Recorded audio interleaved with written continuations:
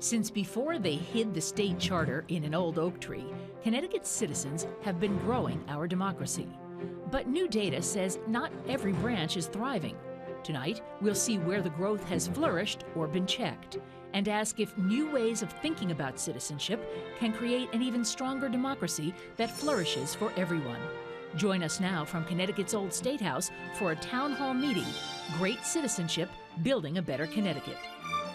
Sponsored by Connecticut's Old State House, CTN, the Connecticut Network, Everyday Democracy, Data Haven Incorporated, and the Office of the Secretary of the State. Made possible by generous funding from Connecticut Humanities and by support from these partners.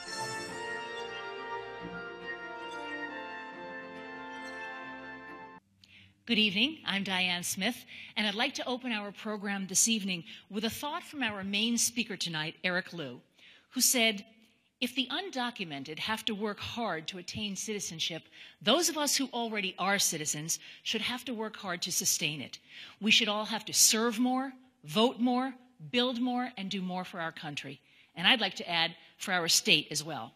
So how do we build a better Connecticut? That's our theme tonight. We have gathered a very diverse and interesting audience here for you to talk about this topic, as well as a distinguished panel of guests, and I'd like to introduce them now.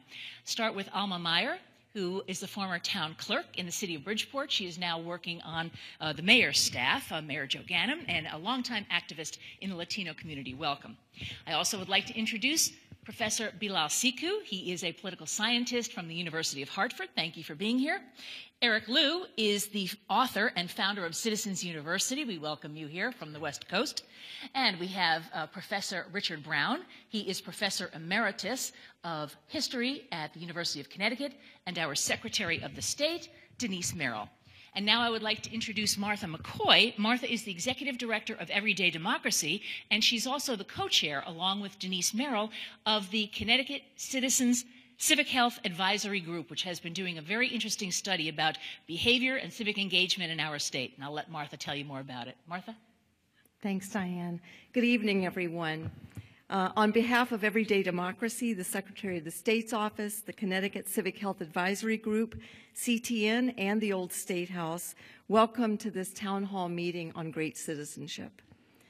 And we're really happy you're here, and we thank you for being here, and we also thank the Connecticut Humanities Fund, the William Casper Graustein Memorial Fund, and Campus Compact for making this evening possible. So we all know that we hear lots of news these days about dissatisfaction and about what it is to live in Connecticut and how does it feel to live in Connecticut. Something very important is often missing from those conversations and those polls, and that is the notion of civic health. In our society, we track all kinds of things. We track the economy, we track politics, we track sports, but we very rarely track our civic health and say, how are we doing on that and what can we do about it? So what is civic health? It's really the state of our public well-being. It's how we contribute as individuals and families to the life of the community, how we relate to each other and to other community members, to our family members, and to institutions. How we connect and work with others in our everyday lives provides the foundation for how we work together in our public life. What we do in pre-political settings like families, neighborhoods, workplaces, schools, faith communities, barbershops, and book groups are the things that help us form the foundation of how we connect with others, how we respect and find our voice. It also prepares us for using our voice to be heard by public officials. So another part of the story of civic life is not just us as individuals, but it's how welcoming are the opportunities in our state and in our country for us to use our voices and to work together. What do institutions across our state and across our country do to create those opportunities? So we're all affected by civic health, and we all have something to contribute to it. So in a place that has good civic health, what does that look like? There are places and habits and supports for people to connect with each other, work across difference, have a voice, to vote, but also to struggle together and to have tough conversations and to figure things out together and to take action together.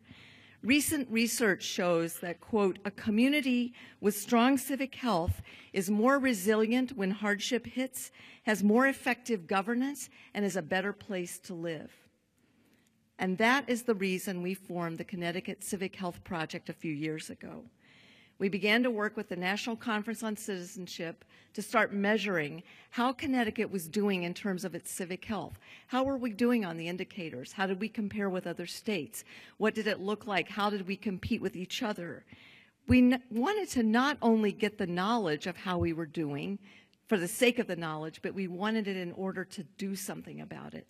We wanted to see the areas we should celebrate and the areas we should change. So this year's Civic Health Report shows that we're doing relatively well in some ways, but we have some areas to work on. We have relatively strong civic health by some measures, rising participation in talking with our neighbors, working with neighbors on a specific issue, eating dinner with our family members. It's good to know we're doing pretty well on that, and contacting public officials. But there are a couple of key areas, and on the panel, people will go into some specifics on key areas this evening, but there are a couple of key areas in particular that I want to highlight before I introduce Eric. First, there are significant disparities in civic participation between residents who are 18 to 24 and those who are 25 and older. Since the active voice and participation of young people and young adults are so critical to our civic health, we really need to pay attention to that. And a lot of young people and young adults in our state are doing something, and it's our job, the rest of us, to pay attention and to support what they are doing.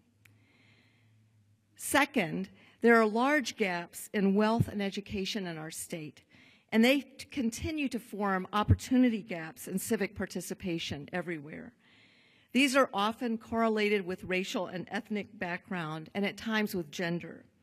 So we're going to hear about some of these inequities this evening, but in brief, what we see is that strong participation in neighborhood groups and community groups and faith groups does not always translate into having a voice in public policy and having a voice and a seat at the table when it comes to state-level boards and commissions, for example. And so we know that we have, on that measure and many other measures of these civic gaps of opportunity that we have to work on in our state. And because of the striking segregation in Connecticut, we have to be really intentional about creating connections across people from different backgrounds, or else it will not happen. We have to meet together to address these inequities head on, and we need to have that conversation in the context of the conversation about civic health.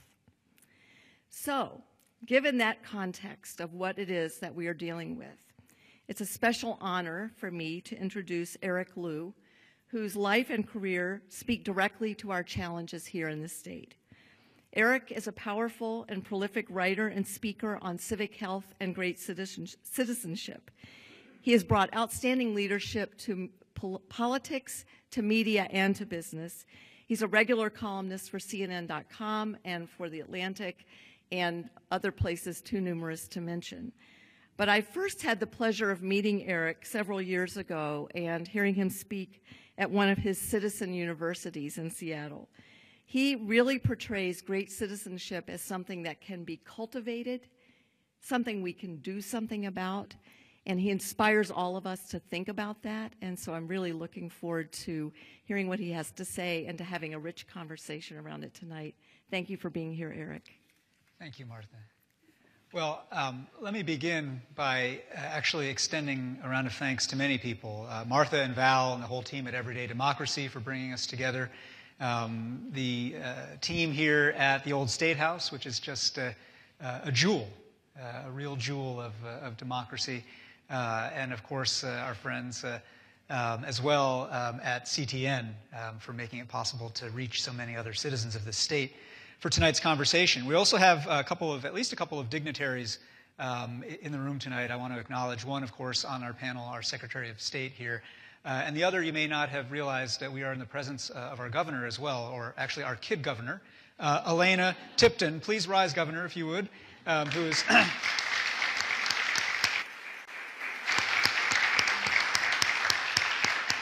I met Elena earlier this evening and learned that through a program run in part by the old State House, she is the first kid governor of the state of Connecticut, and was one of hundreds of people around the state, young people, who submitted applications, nominations to hold this position.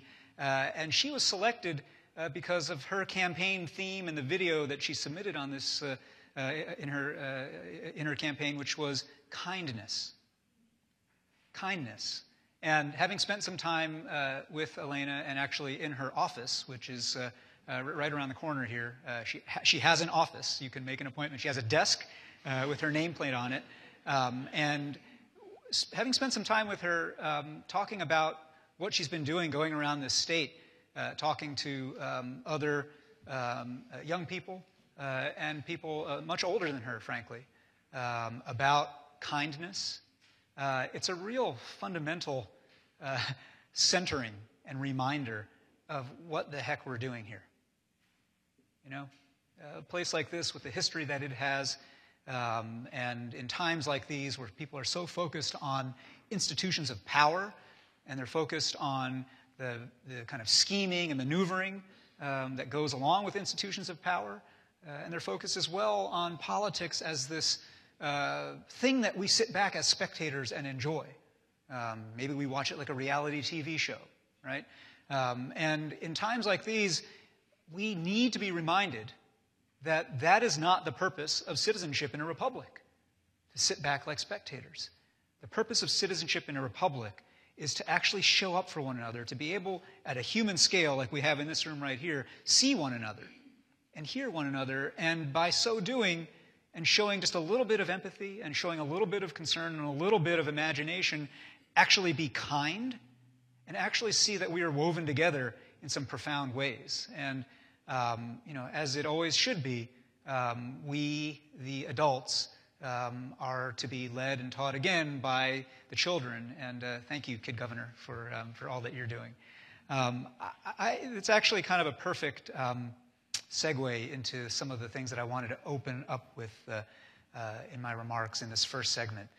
As Martha said, I run an organization called Citizen University. And we do work all around the United States, fundamentally trying to democratize understanding of how power works in civic life. And that work takes many forms. It takes the form of convenings and gatherings and conferences. It takes the form of curriculum of various kinds for different groups, whether it's students or veterans groups or immigrant groups or what have you. But all of it is about really trying to get more of our fellow Americans to see that we are co-owners. We are co-creators of this country and of our civic life. And a big part of that work is informed by a book that I wrote a couple of years ago called The Gardens of Democracy. And I was asked, just in providing some opening framing remarks this evening, to say a word or two about what that book is and about the ideas of that book. And it's, if you'll just indulge me for a few minutes, I will, because it's very connected to what Martha was saying about these times in our country and even these times in Connecticut. I want to acknowledge right off the bat, I mean, as we sit here today, your newspaper in this town has in its headlines just, you know, evidence of the decline of belief in our common future and the sense of frustration that so many of your fellow Connecticut residents feel about economic life, about civic life, and political life. And when I wrote The Gardens of Democracy, I was making an argument. And the argument actually is contained in the title itself, that democracy is a garden. And in order to kind of understand and unpack that argument, I just want to back up a half step and invite all of you to just zoom out, kind of one focal length, and think about what it is that we do when we live like Americans. When we live like Americans, what we do oftentimes is we live as consumers. We have incredibly, massively overdeveloped consumer muscles and incredibly atrophied, pitiful citizen muscles, right? And as consumers, we see ourselves, particularly in an age of mass capitalism, we see ourselves as parts of a big machine or parts of many connected big machines.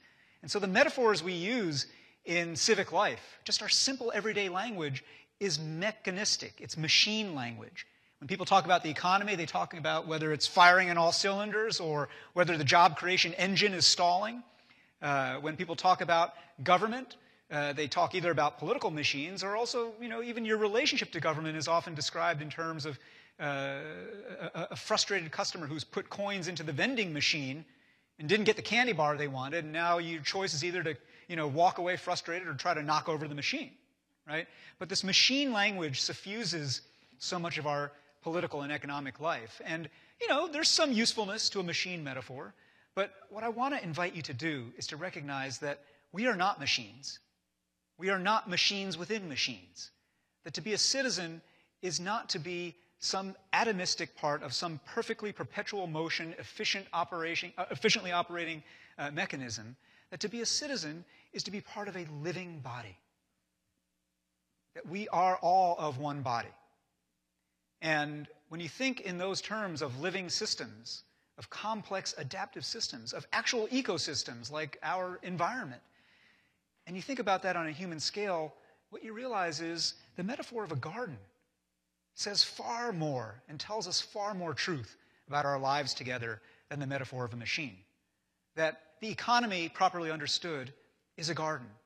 That our civic life in community and in neighborhood, properly understood, is life in a garden. That our political life is life in a garden. And the thing about gardens, for any of you who actually have one or have ever been near one, you know that gardens, when left to themselves in a laissez-faire philosophy, they'll grow like gangbusters for a while. They'll look awesome. Things will grow and flower. But if you continue and extend that laissez-faire philosophy and continue to be hands-off about that garden, guess what happens? Noxious weeds begin to take hold. And then over time, those noxious weeds begin to take over the entirety of the garden and begin to choke off the rest of the diversity of life and growth in that garden. And so to be in democracy, to be in fellowship in a space like this or just in a state like this is to be a gardener of our democracy. It is to seed, to weed, and to feed civic life. And some of the things that Martha was describing in the Connecticut Civic Health Index and the report that she and her colleagues have done is really testament to these acts of seeding, weeding, and feeding. To volunteer or not to volunteer. To dine with your family or not dine with your family. To work with other neighbors on addressing a problem or to just kind of pass it off to somebody else to deal with. These are the little acts of gardening that indeed add up to a healthy democracy. And our task, not only this evening, but our task particularly at this moment in the country's history, is to remember that we know how to do this. And that's the key. I think we've been trained over the course of a generation and a half now of kind of politics as entertainment, politics mediated through screens. We've been trained to imagine that all we got to do is watch a show about gardening or watch a show about the cooking, but not actually have to weed, seed, feed, or make anything ourselves, right? And our job right now in this city, in this state, in this country is to remember what it means actually to get our hands a little bit dirty, what it means to ask one another, hey, what should we grow here? Ask ourselves, hey, is this garden growing in the way that we would like it to? Is the way that it's growing creating inequities such that some things are flowering and towering and others are languishing in the shade thereby created? All of these questions are our questions. And for me, great citizenship fundamentally is identical with being in mind, spirit, and skill a great gardener of our democracy. Thank you very much, Eric. That was a great way to start off the program, and I hope everyone has a chance now to get an idea of Eric's work and some of the things that we're going to be talking about tonight, but thank you. That was terrific. I want to just give us a chance to look a little bit more deeply into the Connecticut Civic Health Index, and we do have a few graphics here that I wanted to show you. The first one shows that in the 2012 presidential election, whites voted much more frequently than Latinos. African Americans, somewhere in the middle, but nowhere near 100% voting. The highest number of voting were among whites, and that was 66%.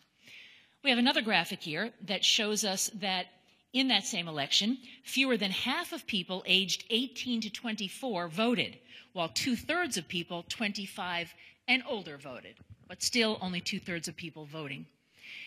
And one more look income and education are very much linked for people who voted in 2012, as you can see, based on whether you have a high school diploma, whether you have a bachelor's, whether you have an income of $35,000 or $75,000 and up, was a big predictor of whether you were going to vote.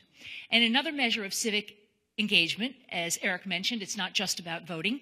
People who earn more and have more of education volunteer more than other people. So why is that happening, and what are the barriers to other people getting involved? Well, I'd like to start with our Secretary of the State, Denise Merrill. Denise, you really got this whole project going. I'd like you to talk a little bit more deeply about what we just heard and what Eric had to say. Sure, thank you, and thank you, Diane, for this great program, and thank you, Mr. Liu, for coming and talking about it. I happen to be a huge gardener, actually, so I love the metaphor. I love getting my hands dirty. That probably says something about me with my political career. But, and it's very striking that it really mirrors what we found when we did this study. You know, the Civic Health Index was an interesting project because we really thought it was going to be just an index, a look at what's going on. And it really sprang from the work of a guy named Robert Putnam, who wrote a book famously a couple of decades ago now, Bowling Alone, which was saying, essentially, there's something going on in American culture. There's something going on in society that's new, that's different, and that people were not relating to each other in the same ways that they were in previous generations. And that did bear out. But we also knew that people are still relating to each other. They're still doing things out there. They may not be voting, and that happens to be a particular interest of mine. And honestly, this election, I may have to throw out all my speeches on this topic because we've been saying, you know, young people aren't voting, Latinos aren't voting, and that may all change very quickly. But, you know, what we found was indeed what we suspected, that groups of people and people in general are relating to each other just in different ways. So they may not be voting, but they may be they may be very active in their church, for example, and in certain cultures and certain groups. That's much more relevant to people, perhaps, than voting. So if you go back to this metaphor of needing to create opportunities for people to come into, whether it's the political system or a church or a group of any kind, to kind of counteract the fact that I think almost everything seems to conspire to keep us apart. You know, new technology, cars even, you know, we drive past things now where we used to walk past them.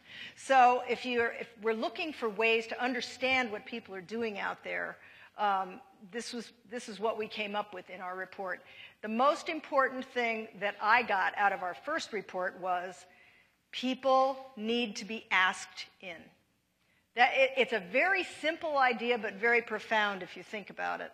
That you don't necessarily join groups unless somebody asks you in. And I like to think of that in the same way that I think about elections and voting and political activity. And I remember my very first race for office. I would never have considered running for office, but someone said, gee, you know, you'd be really good on the Board of Education. And I thought, really? Okay. But, you know, that's a great example. I don't think I would have thought it up on my own. So when I think about this idea of tending a garden and getting involved and getting your hands dirty, I think we need to think very seriously about how we invite people in. And I've tried to make that kind of a hallmark of what I've been doing in Connecticut in terms of trying to make voter registration easier for people, systems generally more friendly to people. It's a small thing, but it's something I felt that we could do and it would be important.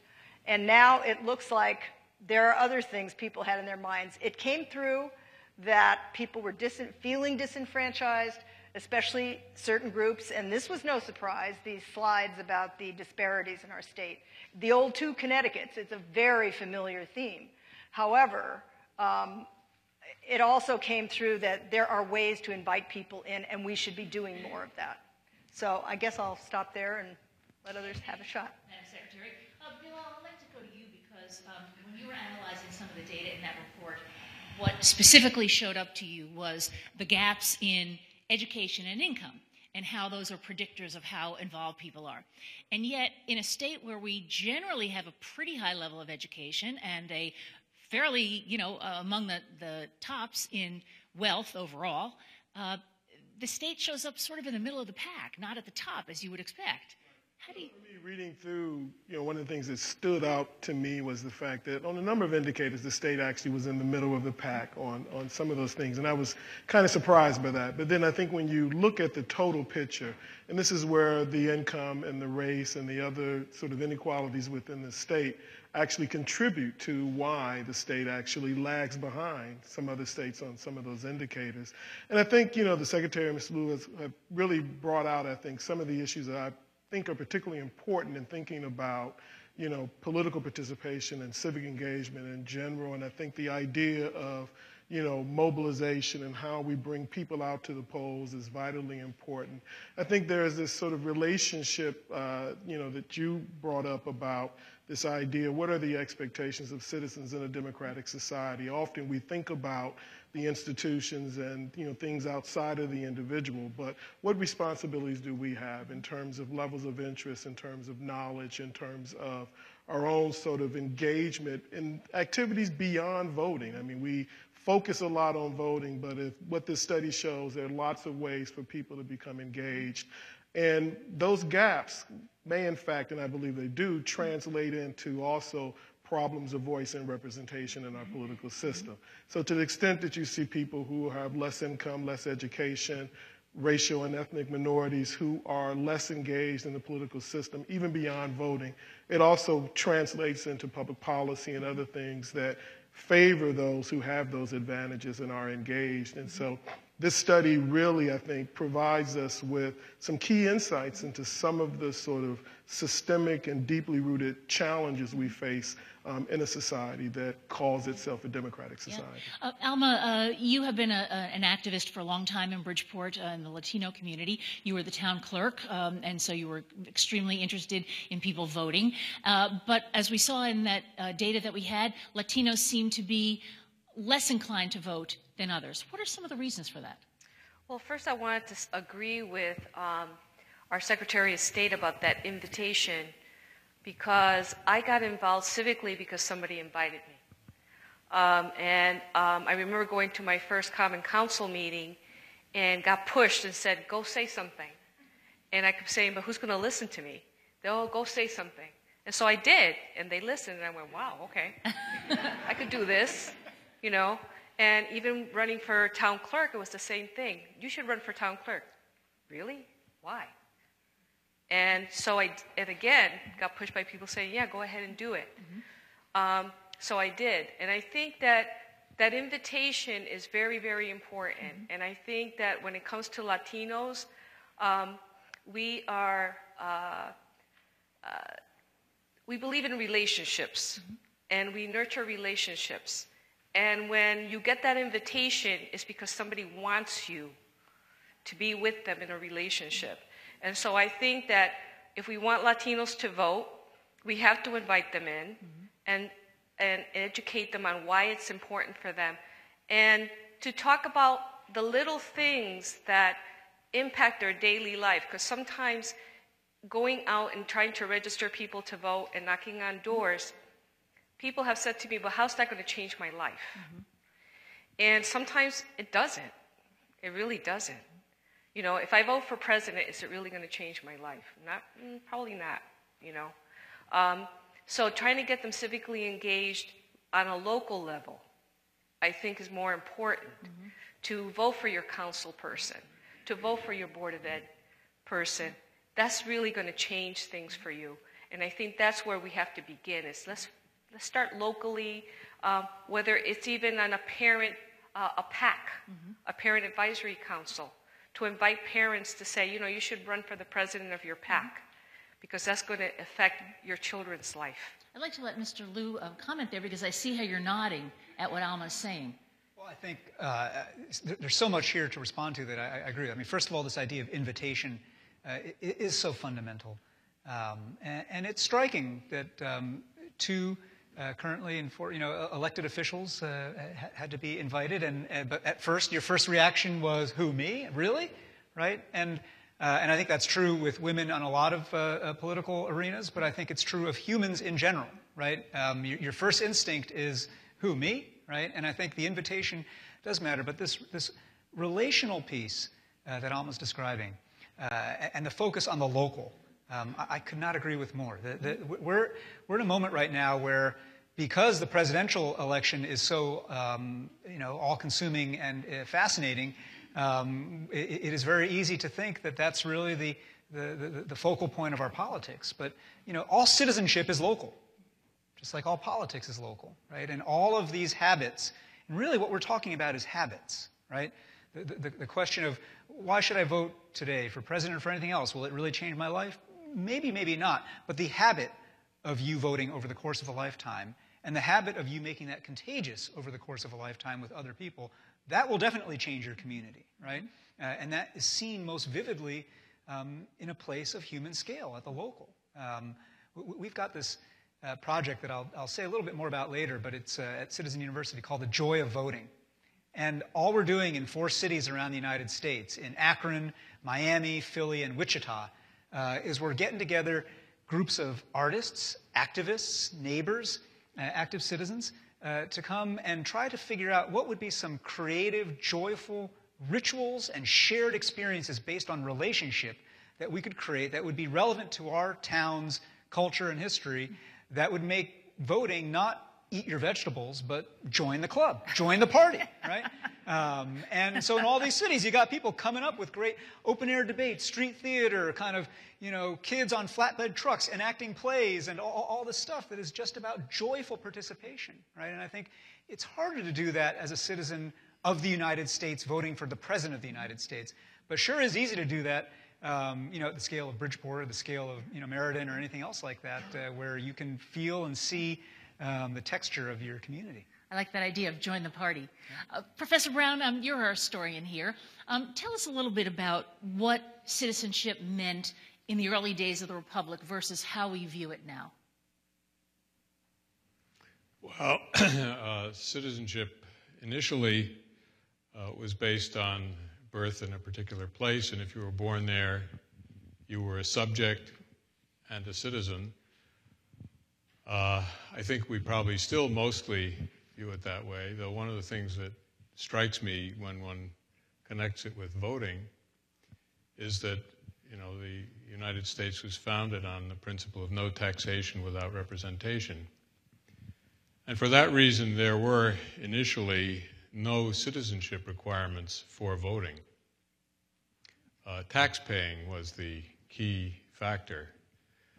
And in fact, President Lincoln was elected with many votes from non-citizens. They had been residents, let's say, of Michigan or Wisconsin or Illinois for 12 months, but they were not citizens of the United States, but they were taxpayers, and they were regarded as members of the body politic in those states. And indeed, Lincoln campaigned especially for immigrant votes, people who were not citizens.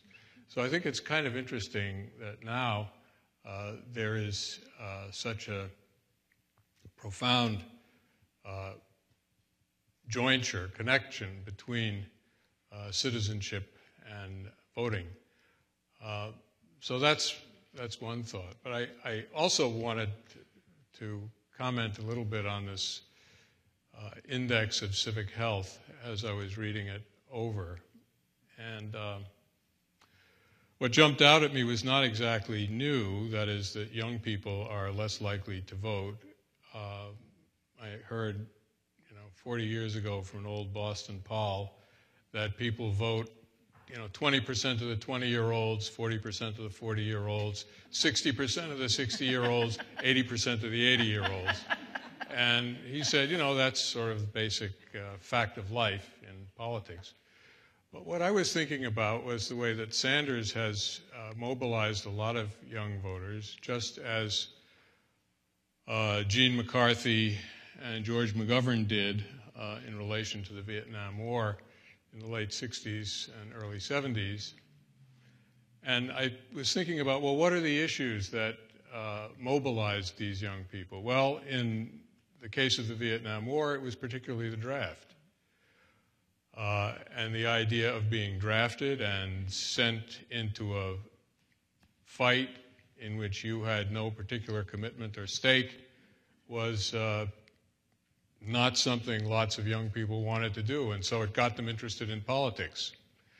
Similarly, I think these are not the only issues that Sanders has employed, but I think they are issues that have mobilized young people, and they are tuition, health care for young people who may not be covered by any other insurance. And, you know, that seems to me to point to the issue of whether there are public issues that engage people's immediate interest, whether they perceive it that way. And I think of young people as, to a large extent, being self-involved. It's part of the stage of life. They're frequently not embedded in community because they're away from home and haven't settled on a community. So I think that certain kinds of issues, and if there is leadership, and I think Sanders has provided an interesting kind of seemingly authentic leadership, that do mobilize 18 to 24-year-olds. And it's interesting, I don't want to go on at great length, but I'm struck that the other thing that happens with young people is they get their driver's licenses.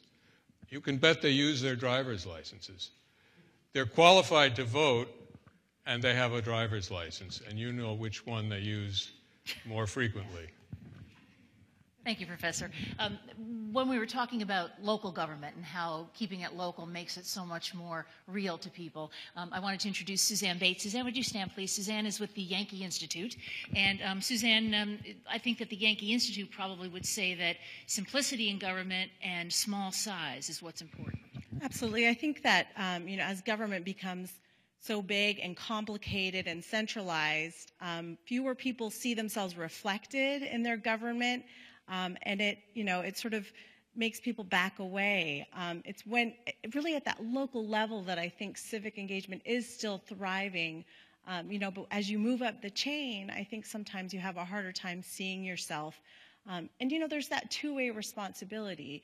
The government has a responsibility as well to remain functional and friendly to the people that it serves in order for them to feel engaged as well. So, and I have to say, too, I'm actually an immigrant to the United States. I moved here from Canada in 1995 and became a citizen in 2010. And it was so exciting to vote, and love voting every time. There's nothing like not being able to do something that makes you really excited to have the opportunity to do it. Well, thank you for joining the party. Since we were talking about young people and whether they exercise their right to vote or get engaged in communities, I wanted to introduce a person who is representing the Parent Family Foundation. Stand up, Laura, please. This foundation is really focused on getting young people involved in leadership. Tell us a little bit about that. Yeah, so the Parent Family Foundation is a Connecticut-based foundation. It's a grant-making foundation that supports and partners with community-based organizations that are committed to working with young people to challenge injustice as they see and define it in their community, primarily through youth-led social change efforts and organizing efforts, which we define as sort of the root causes, not just addressing sort of the symptoms. And we believe that this is a critical approach and an essential strategy for building long-term civic engagement because it helps young people see that the personal is political. I think often there have been great strides made in the state with civics education, but it's actually getting involved in a community change effort that helps young people translate sort of democratic processes that happen up here into the State House into real life issues and challenges so that a young person sees that what happens when they walk out their door, what happens when they walk around their neighborhood, what happens when they show up in their school building is, in fact, policy and politics at play. And unfortunately, all too often, young people don't have the opportunities in school for that kind of critical examination and are lacking sort of the opportunity structures necessary to plug into that kind of work. Thank you. Let's talk about that a little bit more. Secretary of the State, I wanted to let you have an opportunity to talk about what you've been doing to get civics education back in our schools. That's been very important to you, and you now have a new program now to kind of recognize civics programs in the schools. Yes, I'm really glad you mentioned the civics requirement, which was the first in Connecticut in 2003. It was my bill, but I've been working on it for many years, even before I got into politics. And I think it goes back to what Alma said about building habits. You know, in the 1950s, when I was going to grammar school, we were taught how to be citizens. It was part of the curriculum. And also, I think our generation of parents would consider voting and those sorts of behaviors a duty. I mean, it was not okay to say, oh, I guess I won't vote today because I don't have time, for example. You hear that a lot today. Well, you know, maybe I'll get around to it. So we've fallen very far behind in the notion of teaching what it even means to be a citizen. And there's a lot of reasons for that. I happen to think it's because it's not on the test, which it isn't. What's on the test is reading and writing and skills. So, and I think it was Jefferson who said that the primary reason we educate is to create citizens. And so we've sort of lost sight of that, I believe. We are trying to do something about it. It is sneaking back into the curriculum. It's a national level issue and has been discussed a lot nationally by the National Conference on Social Studies and other groups. And so I think it is making a comeback. We're hoping to do in our way here in Connecticut. The Commissioner of Education, Diana Wenzel, and I have just launched a new program. We're trying to do exactly what Laura just described, which is make civics more than just bills hopping through the boxes, that sort of thing that bored us all to tears in high school years ago, but more of a living experiential kind of learning where you're taking on a project perhaps in your town. And I'd like to actually introduce Steve Armstrong, because he's been working on, as a consultant to the State Department of Education, working on civics curriculum. And Steve, one of the things that you think is really important was mentioned by Denise and was also mentioned by Laura, which is hands-on experience. Absolutely. I agree with, by the way, there's kids in Connecticut that are fantastically jacked by this election season. I mean, I was at a high school last week where 3 15-year-old girls were incredulous that I wouldn't tell them that I'm for Bernie Sanders 100%. And this went on for 45 minutes. So, I mean, so these girls knew what they were talking about. But on the other hand, at the same school, I went to a social studies class. Well, let me just tell you, the quiz for the day, this was a civics class, was the departments of the federal government, the Department of Defense, the Department of Agriculture, and who the secretaries were for each department. That was the quiz for the day. And I can assure you that the kids weren't jumping up and down with excitement as they were answering those quizzes. So your point, Diane, is what we have new social studies frameworks, and we think that civics has to be more than just, I think a problem that we've had, and I put myself right in that category as a civics teacher, is if we just teach kids more facts about government, that will create citizens. If we just told them more about how a bill becomes a law, that somehow, what we think is really that we want kids to be, that schools should be places where kids practice citizenship, that we give kids as many opportunities as we can. And this could start in the first grade. I mean, isn't the teacher and the kids who sit down after a week of school and make the class rules for the year, isn't that at some level civic efficacy? So we start there. We want kids to be engaged in community projects. It's got to be more than just learning about it. We think schools have to be places where kids practice it. Thank you, Steve. Eric, I wanted to give you an opportunity to speak again, but I'll let Bilal comment. Go ahead. Very quickly, while on the one hand I think certainly civics education is a key piece of what needs to happen, but when I think about young people, and there are various communities, different communities of young people that we could certainly talk about, from folks who are in college to people who are living in cities like Hartford or Bridgeport or New Haven. And I think the piece you raised earlier about the issues and the things that they care about become vitally important. You're a young African American in a city like Hartford, you're unemployed, you see government dysfunctional, not responding to your needs and interests. the idea that you will be engaged in the political system, especially beyond voting, I think becomes even more and more remote, regardless of how much civic education you've received. And so I think that's another piece of this as well in terms of how we speak to young people, how we respond to the kinds of needs and interests that they have, and whether our elected officials are really being responsive and we're really focused on doing that. Mm-hmm.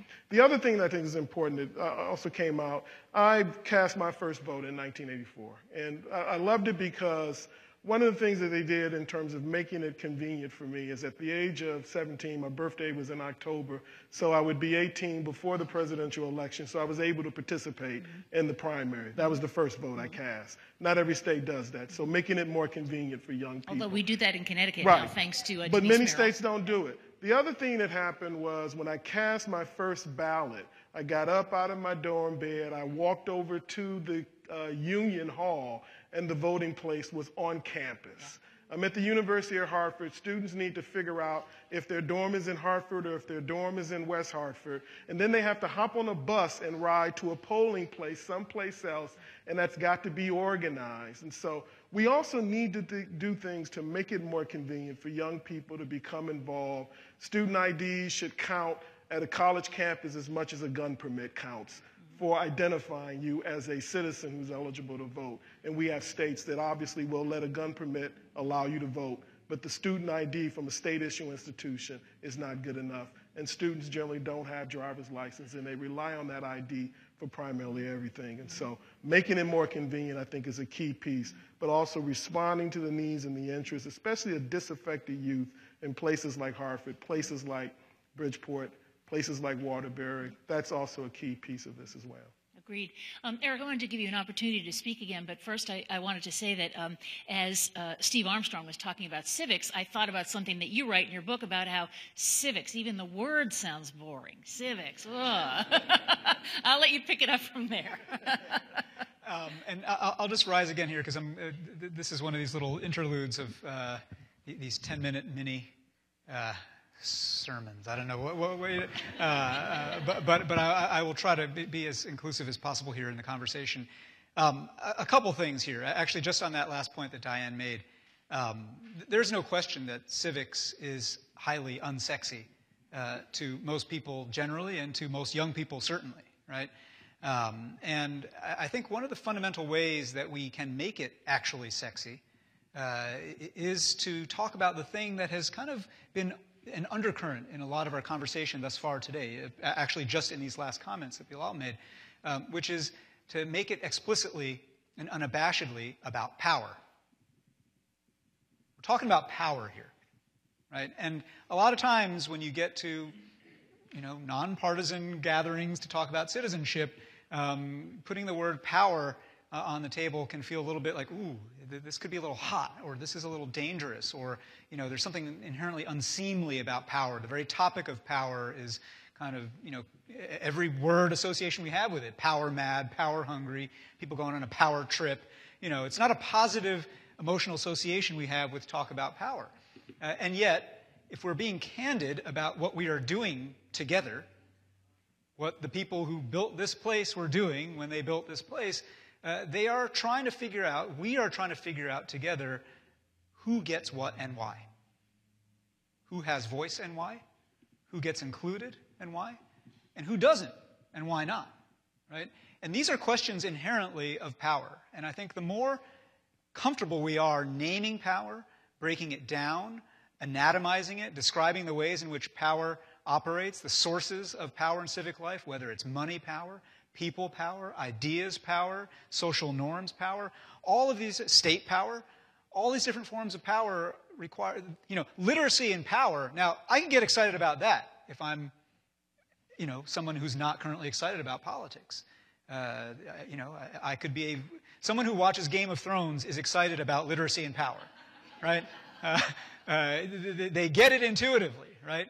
But I think making the way that we both talk about and teach civics more explicitly about power is important. But, to Steve's point, and to the point that we've actually been hearing throughout here, and action, practice, is what matters so fundamentally.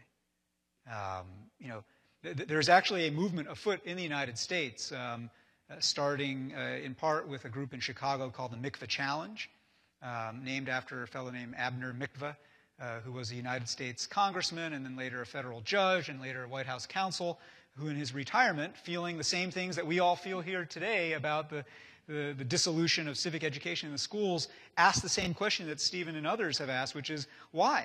Maybe because the same old method of pounding facts into people's heads isn't going to work, and instead really trying to cultivate, as a matter of challenge to educators and students alike, learn by doing, right? And so the Mikveh Challenge runs all of these programs in Chicago public schools and now in LA and a few other cities around the United States, where young people learn civics by doing. They figure out why it is that in their neighborhood the park isn't kept up. They figure out why it is in their neighborhood garbage pickup is always half a day late. They figure out in their, and they begin to kind of see, and once you start having that lens of looking around your community in which you appear to be economically and politically disenfranchised, a community in which maybe there isn't a lot of opportunity, and you begin asking why, and you begin asking who decided that? Who decided that? And then you begin to actually unravel the way that, programs from Kid Governor all the way up, you begin to unravel the systems that led to the fact that your garbage is always late, pickup is late. You begin to read the systems that lead to the fact that your water quality hasn't been tested in a lot longer than the water quality, a mile away over here in the nicer neighborhood, right? You begin to understand that these things didn't just happen to us. They happen as a result of a whole set of interlocking systems that we can become literate in. And if we read these systems and understand these systems, then we actually begin to know how to exercise power, right? That's what these students are doing in Chicago. And there's a New England counterpart to that called Generation Citizen, operating out of Providence, Rhode Island. Same method, same approach, and it's called Action Civics.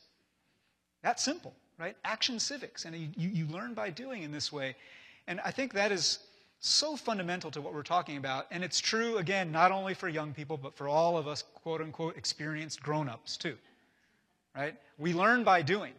We learn by showing up and deciding how we're going to actually resolve this dispute or solve this problem at the level of the neighborhood. I quite agree with Suzanne that, and this is actually a very interesting moment in our country. In a cross-partisan, cross-ideological way, people are seeing the benefits and the virtues of relocalization of politics and of citizenship.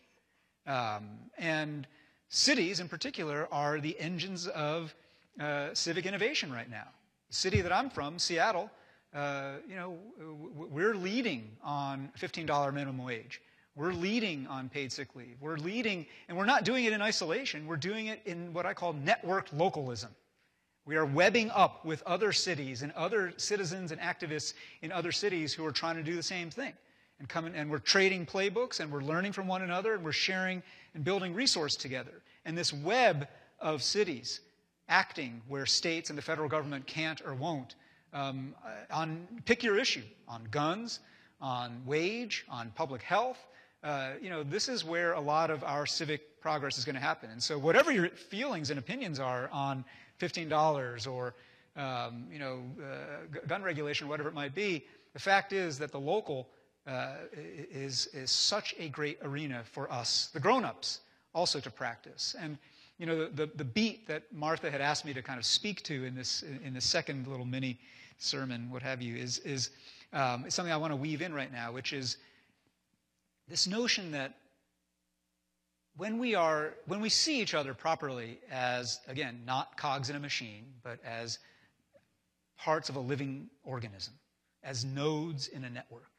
We're all in the network, right? And on the network, what happens? Contagion happens. Contagion happens. And that's not just because of social media and new technologies that literally make things contagious in a social media viral way. But there have been fascinating studies over the last few years about complex social networks that show that all manner of social behaviors, good and bad, are incredibly contagious. So, or social situations. So, obesity, proclivity to smoke, proclivity for depression, likelihood of participation in things like voting. All of these things all of these characteristics that we think of as, this is me, this is my life. Either I need to lose weight, or I need to do this, or I need to go vote. No, it's not just you. You don't live in a little atomistic bubble. You are, by your actions and omissions, continuously setting off cascades of contagion. And these studies are showing in fascinating ways. Some of you may have heard of these Framingham, Massachusetts studies that show that friends of your friends are some of the most influential nodes in networks. That the kind of 2 degrees of separation away, if a friend of your friend is obese, you are more likely to be obese than if your friend of a friend is not, right? And so you don't even have to see or know the ways in which that contagion is happening. But when people zoom out and look at this in a big picture way, you realize that all of these things, showing up as a citizen, not showing up as a citizen, being kind, not being kind, being courteous, being discourteous, being civil in our public life or being uncivil, these things are incredibly rapidly contagious, right? And I think this is an analog to the idea that we are in a garden, we are in this living body. It is a recognition that with that, when you realize this, and you realize it kind of from there's some people here I think have some ties to the public health world.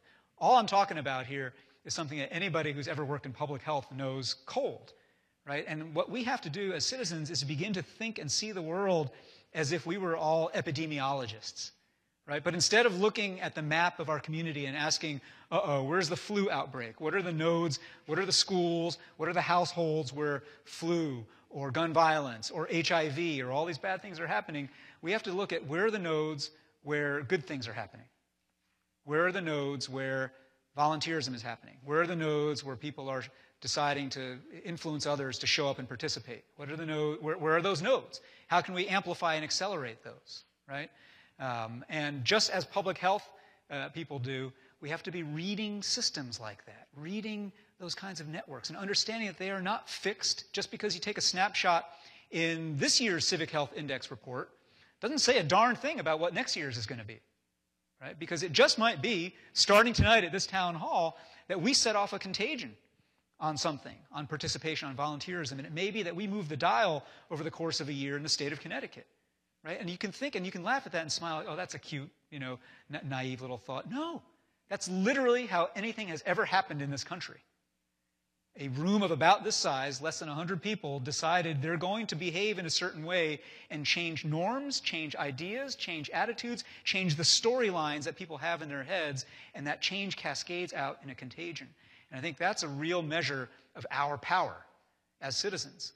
And so power both in the sense of being willing to candidly name the inequities of race and class and gender and other things that divide us and that concentrate opportunity and deconcentrate opportunity, but also power in the sense of recognizing that each one of us can actually set off one of these pro-social or anti-social contagions. Thank you, Eric. Professor Brown? I had a couple of thoughts. One on contagion. This may not be distinctive of the University of Connecticut, but we have a contagion of opening the door and holding the door for each other. And I've always found that rather remarkable. It's just all over the campus, always happens. It's just a nice thing. There are other problems, but that's one of the very nice things. Now, I thought you were going to talk about the contagion of husky fever. That's what came to my mind. That's another nice thing. Nice thing for the citizens of the state and support for the university. Eric mentioned power, and I was wondering how many of us here would regard Black Lives Matter as an indicator of civic health. I personally would regard it as a wonderful indicator of civic health. But it also comes back to the power question that Eric mentioned, which makes people uncomfortable and pits one interest against another interest, which is where conflict comes from, and most of us don't really like conflict all that much. So I think that when we think about civic engagement, it's important for us to not think about motherhood and apple pie things just like voting and joining a club and playing softball or bowling with some other people, but to realize that, you know, it's really ultimately about power and people recognizing that if they will use their power, they will have it. And that's one of the things that happened with young people in the late 60s, early 70s. It's happened again in this present election season. And I think Black Lives Matter is a wonderful example of this kind of coalescence and civic consciousness. Thank you, Professor.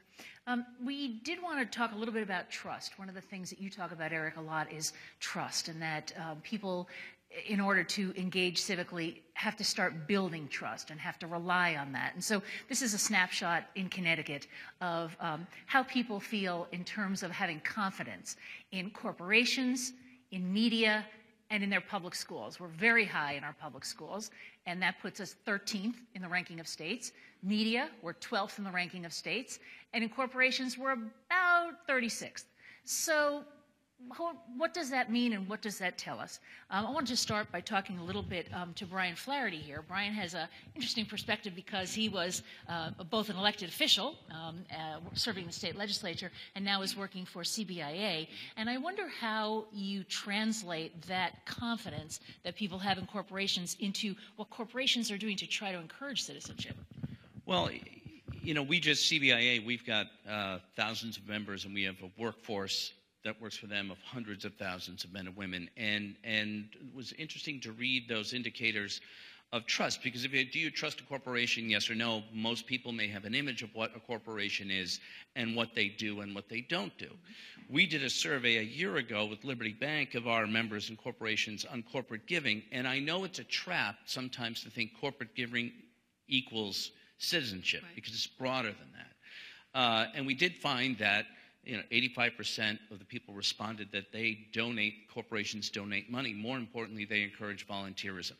That those, such as the Campbell Soup Company, which is in Norwalk, and also Pepperidge Farm up in Bloomfield, they donate their products. They donate their expertise. And when they create that culture within the companies that some call creating shared value, they realize that they have a role, especially, and it's been talked about here, if it's local, if it's felt locally, if like the community gardens that surround us here at the old State House, that the Aetna and other companies contribute to, can that be seen and felt in this community? And I think that's the key, because they start off with the jobs that keep Connecticut working, and then the impact of those jobs. And it's been fascinating just to listen to the conversation now, because the way that we learn as a society, the way and where we work and how we interact with each other is really changing. And there's an onus on corporations, obviously, to keep up with that, but also to find ways to make sure that we are plugged in, that we, for example, we spend a great deal of time at CBIA going to see our members because they want to meet their elected officials. The elected officials, of course, are knocking on the door. Denise, you remember, knock on the door and tour and meet your constituents. It's all people-powered. And that's one of, I think, the biggest positive signs coming ahead. This is the birthplace of Yankee ingenuity. There's no way we can't find a way to adapt and do it together. I was interested the other day in hearing about how the Hartford incentivizes employees to volunteer. They actually give them points toward paying for their health insurance for every hour that they volunteer. I thought that was sort of a unique prospect. Yeah, Campbell's and Nestle Waters, where I used to work, they call them Dollars for Doers programs. And so that if you track your hours and you're with the United Way, the YMCA, any of these other groups, that those groups can also benefit with some backing from the company. And again, it's all about it works best if it's locally. Thank you very much, Thanks, Brian. We talked about trust in media, and actually that trust in media in Connecticut is pretty high compared to probably what a lot of people would have thought it was, because we're hearing about trashing of the media all the time. Carolyn Lumsden is here from the Hartford Courant. She's the opinion page editor. And Carolyn, what do you find in terms of how people respond to you? I know that the Courant is always sort of a lightning rod for people. There are people who think it's this, people who think it's that. But what do you see when you're getting the responses to the opinion pages? Well, Thank you for inviting me. This is a great panel. Thank you all very much. And actually, I like to think of our pages, the opinion pages, as sort of a community garden in which we invite everyone, Denise, to your point, to come and plant your seeds of ideas there. And I was happy to see that we have as much trust and engagement as the survey says. Thanks. I think that our pages serve as a great forum for the community to come out. And actually, there's no greater power than seeing your name in print and online and knowing that your letter to the editor is being read in the Capitol.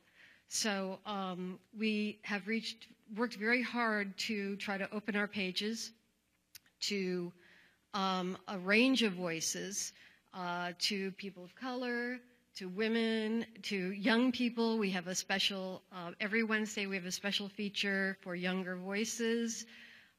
We do also things with you. CTN, thank you very much, to kind of increase civic engagement. We have our debates, political debates. We do endorsement interviews with candidates.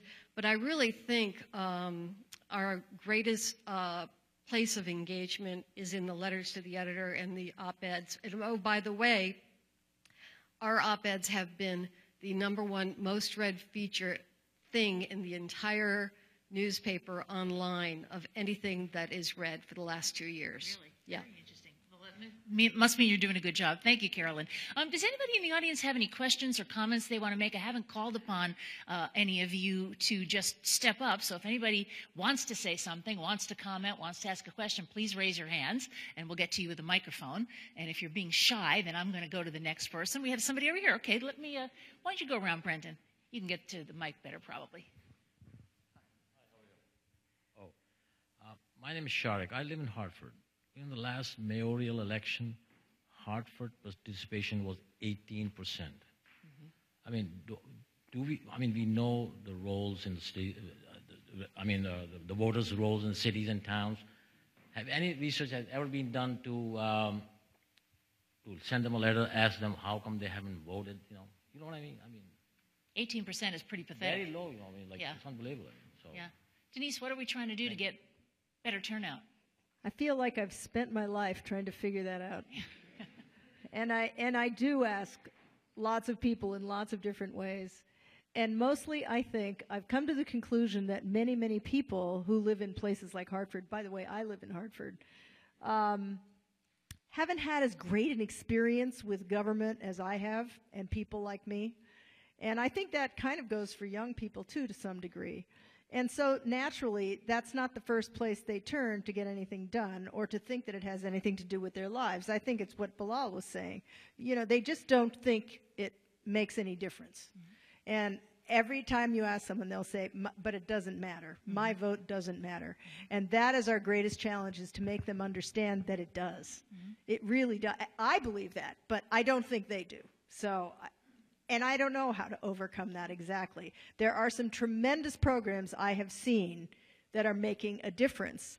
I can think of one, the Parent Leadership Training Institute, which basically it's a program that takes mostly low-income women, who have children, and what you find is they deeply care about the future of their children. I don't care who they are. They're very interested, but they have no idea how to access power, as we were talking about. So what this program does is literally teach them. It takes in groups of parents and says, if they care about their children, and they have training sessions, and they teach them about how to contact an official to get something done. It teaches them to even figure out what they can get done. And I saw one group of parents in Waterbury, for example, where the parents were very concerned about the condition of the middle school. They wanted a new school for their kids. They had no idea how to go about doing that. And after they took this training program, they got their middle school because they understood, that the Board of Education is the governing body, and that you go as a group to a town council meeting, and you go in and you make yourselves known, and you vote. And if you let them know you vote, that makes a difference. And I saw it work. So there are programs Denise, you made a that. comment about relationship with government that made me think of something that Alma has said, which is that when you're thinking about Latinos, you can't think of them as one big block. That we have people who are born here who are Latino, we have people who come from Puerto Rico to come live in Hartford or in Bridgeport or whatever, and then we have people who are immigrants from lots of different countries. Some of them where they have experienced repressive regimes. Right, Alma? And so maybe they're not so comfortable. Right, they're not voting. so comfortable. And you have to, I think what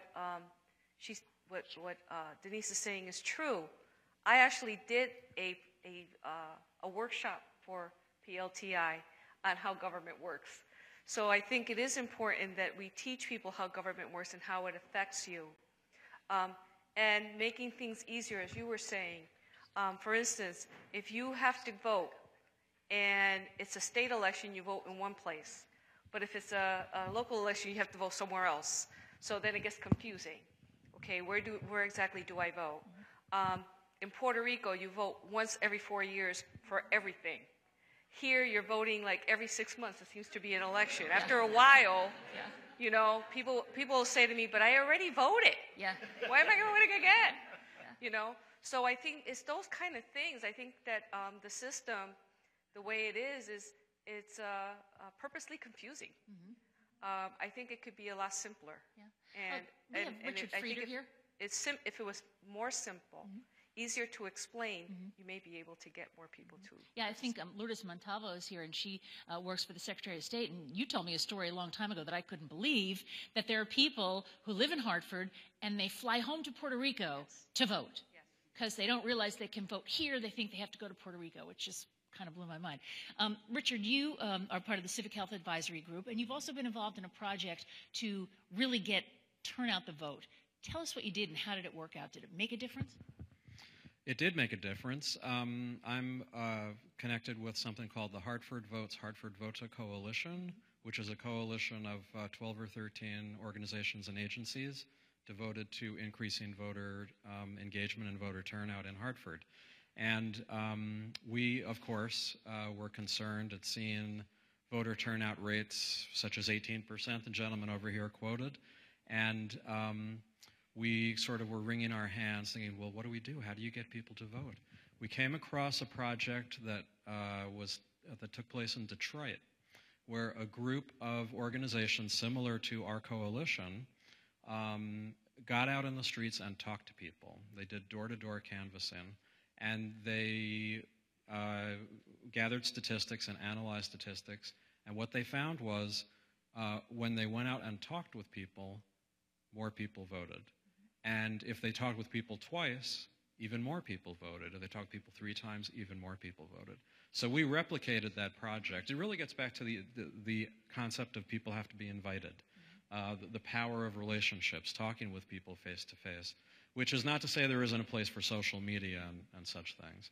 But so we did a kind of a pilot project in Hartford with the same methodology, and what we found was that there was an 8 to 10% higher voter turnout rate in the areas where we canvassed than in other areas. So if you were able to do that over a period of years, you can make an enormous difference. Thank you. Eric, it strikes me also that there's something of a contagion there. When Richard said, when we talked to people, then there were more, and then there were more, and then there were more. Not only the idea of inviting them in, but the behavior that's mimicked isn't really the word I want, but that's imitated by other people. That's right. And you know, the question of, did you want to add something, Alma?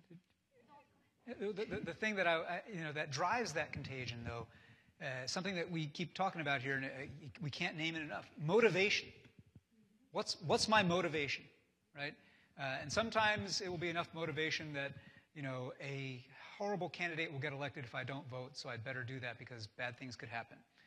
But other times there will be motivations that are much more tangibly about kind of my family's needs or wants, right? And so a couple weeks ago, I was saying to some folks over dinner, I was out in Kansas City for a convening that was put together by this really wide coalition of faith leaders, community leaders from the poorest, and therefore, because of this correlation, the least white neighborhoods in Kansas City, Kansas, and Kansas City, Missouri. And what the summit was about was, it was called the Moral Economy Summit. Moral economy, right? And again, what they were fighting on in particular, in general, was the idea that we need that economies don't just fall from the sky. Economies are arrangements that we agree upon, right? How we decide to allocate things, how we decide what's fair. And what they were saying fundamentally to poor people and people of color in Kansas City was, you get to be part of this decision of what is a fair economy. And not in general, but in particular around the question that they focused on there, on payday lending, on predatory lending, right?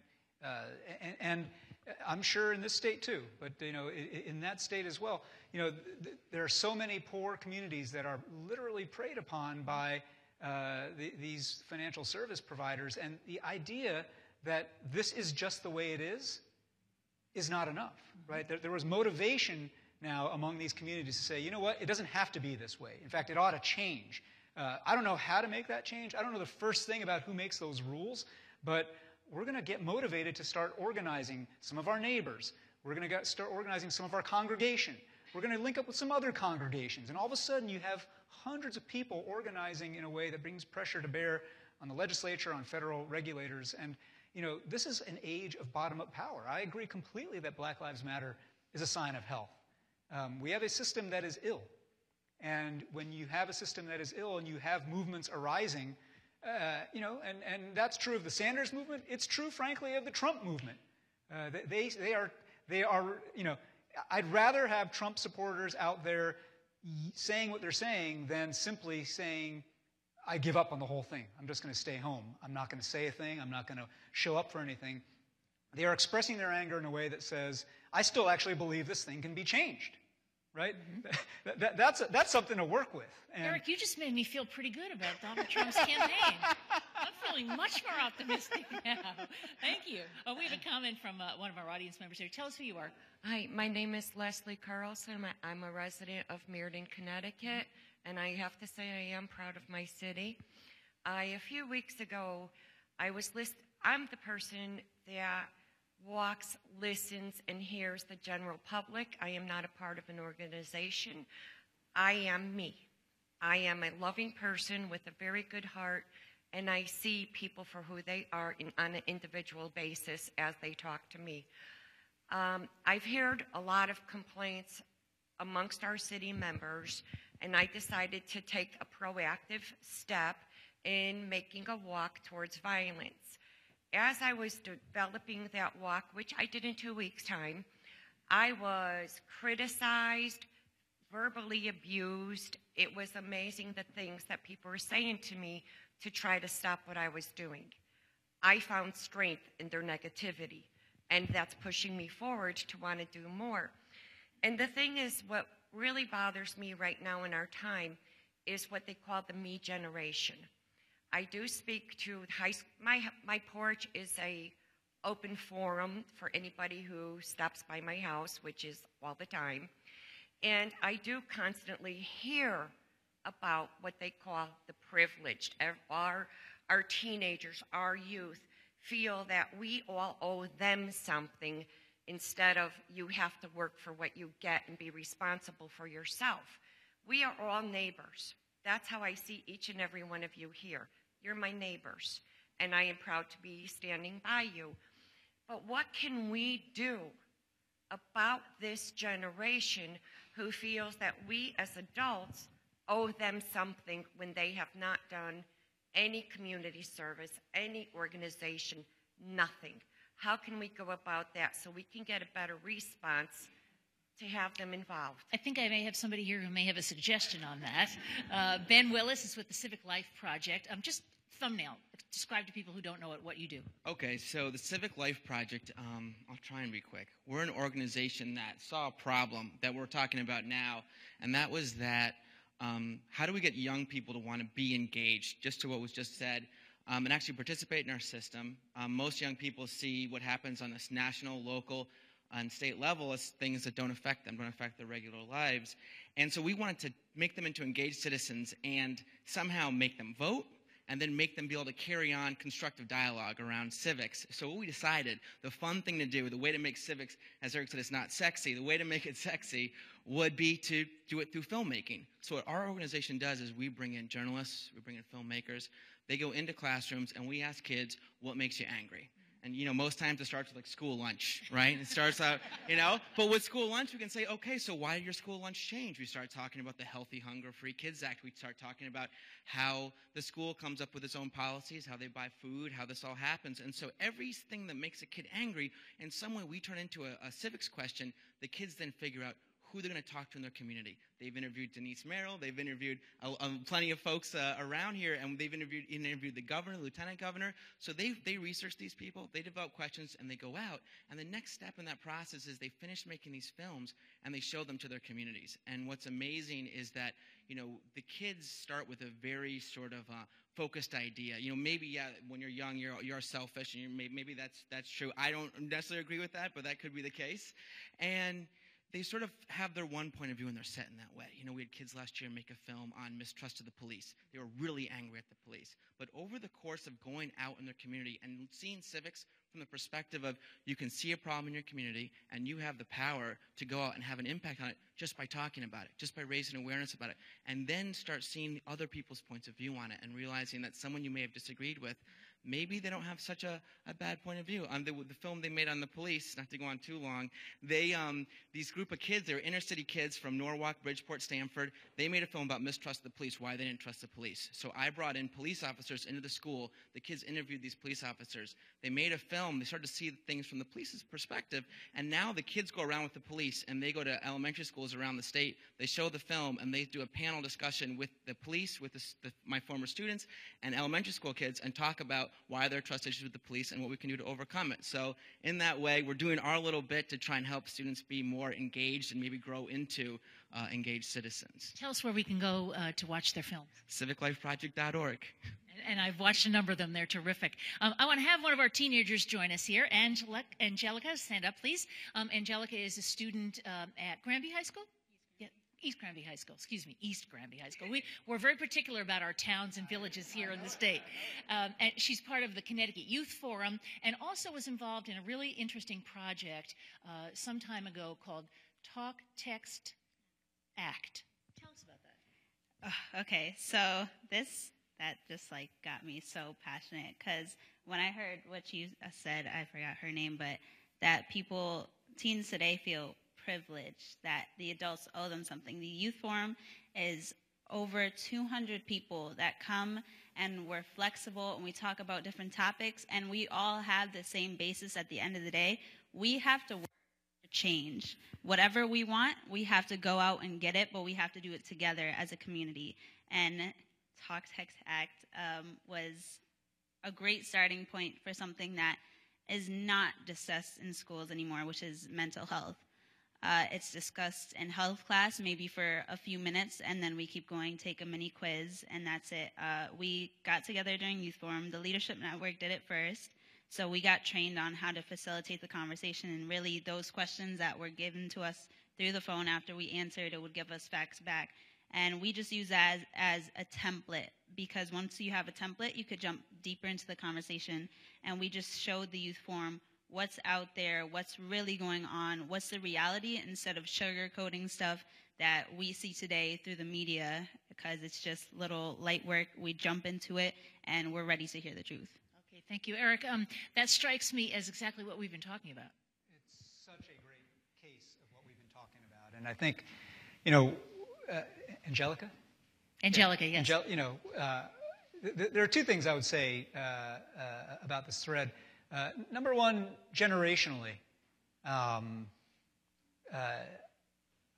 don't know that it's necessarily, on the one hand, yes, when you're young, you may be somewhat more self-absorbed, only because you haven't yet arrived to the web of fuller responsibilities that you might as a parent or other things. But I actually think, in the broad scheme of things, today's millennials and post-millennials are the most diverse generation in American history, the most networked generation in American history, and the most intuitively fluent in how to make change in a sideways, horizontal way like Angelica's just describing, right? and tolerant generation, right? I look at this generation and I think there's just, and I hear Angelica, and I think there's incredible asset and opportunity here, right? And the way that this generation is going to make change in civic life is going to look very different. I mean, not just because tools like Talk, Text, Act and projects like that wouldn't have existed a while ago, but because there's something really in the mindset of young people that I think is different and exciting right now. And this is, it's to me an exciting thing. I want to introduce David Ryan Polgar. He is an expert in tech ethics and digital citizenship. And so as we're talking about millennials and being a very connected generation, what is it that you're trying to get across to them about being an online user versus being an online citizen? Well, it's very analogous to everything we're talking about today. We need to be educated, empowered, and engaged. The web is only as good as we are, similar to your community, right? We need to be empowered to actually care about what's going on around us, to be cognizant of other people, to be actively involved, to not just be a bystander, right? But to be an upstander, right? To have empathy, to have kindness online.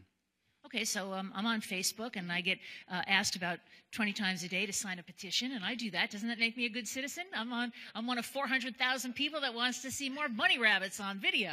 Well, the good thing is, the good thing about online, we have to think about Facebook, right? The average American now spends 50 minutes a day on Facebook. So incredible opportunities to not only sign something, to do this passive form of activism, this hacktivism, but to actually go on and maybe crowdfund.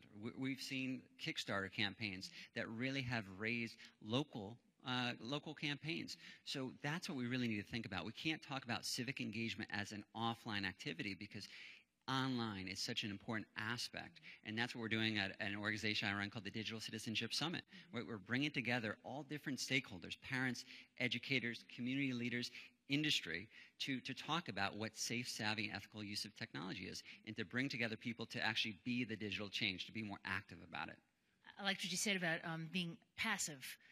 Signing those petitions, that's not really all there is, and I think a lot of people think, oh, well, I did that, so I'm involved, right? Right. Well, the good thing is the online can lead to offline. We talked about contagion. Well, what's contagious?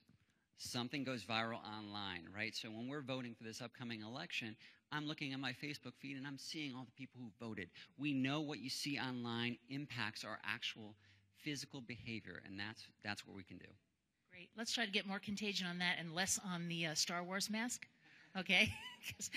Brian is a millennial also. Brian was speaking of Meriden, your wonderful city, Brian was the youngest ever president of Kiwanis, and it strikes me that a lot of millennials have not been joining traditional organizations like that. What happens when they don't? Do those organizations, do they merge into something else? Do they go out of business and something takes their place, or what?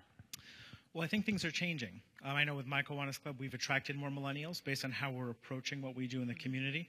But I think a lot of the traditional clubs are changing their models, or at least need to change their models. Millennials are looking for both the invitation, as we've heard, but also the way to see their impact. We are one of the most networked generations. We've got the connections. We want to see what we're doing having an impact. And I think the other thing that I wanted to comment on was what some of the barriers are to millennials, and I can't claim the idea. I heard this at a program at the Stowe Center last week, that the largest barrier to millennials being active is debt and college loans. And millennials are so focused on, what's my next job going to be? Where's my paycheck going to come from? There's no time to think about how can I be involved. And the speaker, Andrew Aden, who co-wrote March with Congressman John Larson, talked about how we are just as networked as those who started the civil rights movement. We have the tools, it's all there. It's just we have so much more debt and other things to focus on that if that were taken away, we could accomplish so much more. That's kind of horrendous to think that school debt, thank you, Brian, would keep people from being involved, but I'm going to take your word for that. Bilal? I mean, these are very interesting and very important points, but I think also as we talk about these things and recognize the limitations and opportunities for engagement, to really keep also in mind, I think, what we talked about very early on around some of the issues around class and race. So even when we talk about millennials, we talk as if this is a monolithic group. And the access to the technologies, the opportunities for engagement differs from community to community. I mean, even your point earlier about voter turnout in Hartford, and the Secretary of State can speak to this specifically, voter turnout generally drops from presidential to congressional to state to local. We know that in general, far less money is spent, a lot less attention, a lot less mobilization. I mean, there are a whole huge number of factors, but what we also know is that the drop-off in Hartford isn't the same all across the state, and that there are lots of communities in which turnout is much higher, in which race and ethnicity and class play a role in affecting that outcome. And so as we sort of think about how we boost engagement, how we boost participation, we need to think about what are those agents of mobilization, for example, that actually get people out to vote. I mean, two particular mobilization agents that are much weaker than they used to be, labor unions and political parties, right? They historically have been at the center of mobilizing their people, especially at the local level, to get them involved. They're less powerful today than they were in the past. And when it comes to those off-year elections, they spend a whole lot less money. This time around, we're going to see more money than we spent in 2012, which was more money than we spent in 2008, which was more money than we spent in 2004. I mean, you follow it, and we're talking in the billions. But when those off-year elections come, the investments drop down, the resources drop down, and we see what we see in places like Hartford and Bridgeport and Waterbury, but we don't see the same thing in Simsbury or Avon. We see a drop-off, but not the same. So we've got to get out there and do more work like a lot of the people have talked about, to turn people out, to get them engaged, to help them become involved and active in the political system. And voting, and the last thing, and I don't want to talk too long, the last thing is that we talk a lot about voting and obviously as a central role in the democratic society, but the health of our democracy will depend on a lot more than just voting and getting people engaged in a broad range of ways, attending those city council meetings, those school board meetings, participating on commissions and boards. I mean, there's a wide range of ways in which people can become involved. And even then, we've got to take note of the gender, the race, and the ethnic differences when it comes to engagement beyond voting, if we're really going to transform this democracy and make it be the healthy one that it ought to be. I think I saw a hand raised over here. Was there some? Yes. Thank you, Diane. Thank you, Diane. My name is John Santa, and I am the chairman of Malta Justice Initiative. And I would like to make our colleagues aware of the fact that we have an unspoken for immigrant population coming in into our cities and towns, about 250 every week, about 1,000 a month, about 12,000 a year. And these are people coming from a country called our prisons. And if anybody here is so naive as to think our prisons are not another country, you got some lessons coming. They are another place. And the people that come back, we all understand they've transgressed the law. That's a given. Thank you very much. But also they paid the price. So enough is enough. And when they are diminished, when they are demeaned, when they are marginalized, when they are not allowed to fully participate, our garden won't grow. Do the math simply, 12,000 a year, 35 years, that's almost 500,000 people in this little state of Connecticut, this little country America, where we drank the Kool-Aid of hyper-incarceration, generally in America and specifically here in Connecticut. This is what we got. So we got 500,000 people here in Connecticut, and they want to be part of Connecticut too, and they deserve to be part of Connecticut too. And so therefore, I think we ought to think about what are we doing to respond to that? What are we doing to make that a better thing? Because our garden won't grow unless 1 out of 7 people can participate. So John, what do we do? Well, I think that what we need to do is to work with our state legislature to make for policy and practice that has better and more robust integration of people back into society. We have to embrace simple things like the fact that 9 out of 10 people that go to prison are addicted and or mentally ill. So therefore, our prisons should not be towers of confinement and punishment, but rather towers of treatment, of mental health, treatment of addiction services. And when they come out, support them in the community to help them maintain their sobriety, maintain their sanity, and reintegrate. Because the fact of the matter is, when someone comes out of incarceration and becomes a full citizen, everybody wins. And when they don't, guess what? Everybody loses. John, you're a retired owner of an energy company. What can companies do about that, and how are you trying to spread the word to reintegrate people? Because let's face it, if people don't have a job, things are not going to go well after that. Well, what our organization is doing right now is we've engaged the Nielsen Harris polling company, and we are about to conduct a survey of 1,000 Connecticut employers asking why they would or would not hire a formerly incarcerated person. We already know the predilection is not to. We got that. We wanted to find the paradigm and help and begin a dialogue, a rational dialogue that transcends the paradigm of I don't want to hire them. Why don't you want to hire them? What's that all about? Do you know what happens when you don't? What could be better? How could they better qualify themselves? And so that's what we hope to do, and we're getting great support from Brian's group, CBIA, and from the Capital Regions Group, and from the Fairfield County, the Business Council of Fairfield County, and the Chamber of Commerce. So it's just starting right now, and those are our survey partners, and that's what we're trying to shift the paradigm, bring about awareness, so we can bring action. Motivation action. And if people want to find out more about it, you can Google the Malta Justice Initiative, some very, very interesting things that they're doing. Alma? I just wanted to say that I want to piggyback on what you're saying because in Bridgeport, we do have an initiative that one of your members is part of, which is the Reentry Collaborative in Bridgeport, which the BRBC is also a member of. And our mayor has taken a really deep interest in second chances, as he calls it. And you're right, without being able to ban the box, you know, making it mandatory, I think if you want to do city projects that you work with contractors that are going to ban that box and give people What do you mean by ban the box? That you don't have to, when you first apply for a job, say that you had been incarcerated. You could do that maybe later in an interview.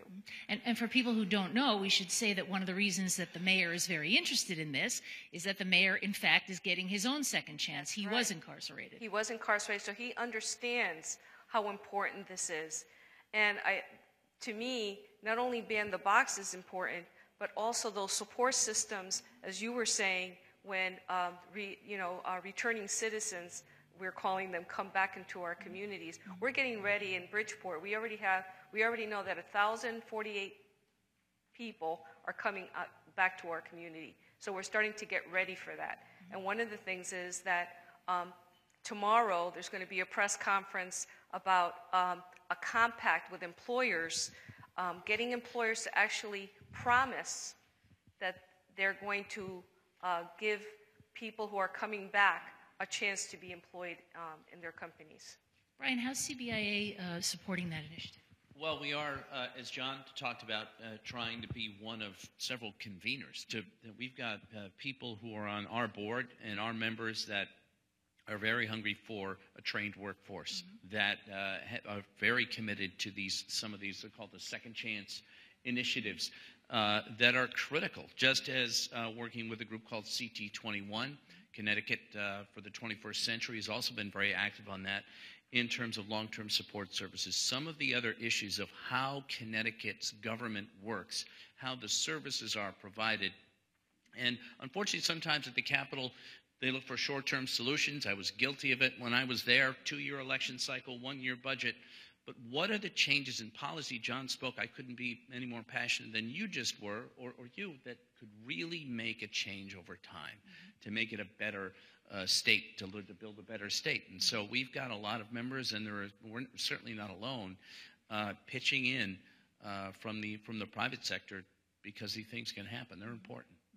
I think that, John, when you mentioned the number, thank you, Brian, the number of people that are coming out, when you start talking about those numbers, it becomes pretty staggering if we don't do something. You said 250 a week. Wow, interesting. Yes, Bilal? Do we have somebody over here who wanted to comment? Okay, Marilyn Calderon is with, speaking of power, Connecticut Parent Power. Yeah. I think when it comes to Second Chance Society, we have to definitely dig a little deeper as to why lives have been ravaged by misfortune in our state of Connecticut. I used to oversee the Juvenile Review Board, where we actually enabled families and young children that were being arrested at the age of 8 believe it or not, and we were advocating to raise the age to 17 to ensure that young children were not treated and adjudicated for those reasons of possibly becoming more aggressive during the school day. So we adopted this balance and restorative justice model where children actually have the opportunity to be self-reflective and really look back at what they caused harm to and then take responsibility for their actions. And I think that the balance and restorative justice model kept the integrity of this child intact because not only was a parent in the room with them, but there was also community stakeholders that were part of the process. Connecticut Parent Power builds on the power of stories, engaging, educating, and mobilizing parents across the state to ensure that they are their child's first and most influential teacher. But let's face it, if parents have been ravaged by misfortune time and time again, how can they give their children a better chance if they don't know what they don't know? So it's up to us as advocates and leaders in our communities to change that narrative to ensure that no child is ever left in that capacity. And most importantly, never feels as though they're alone.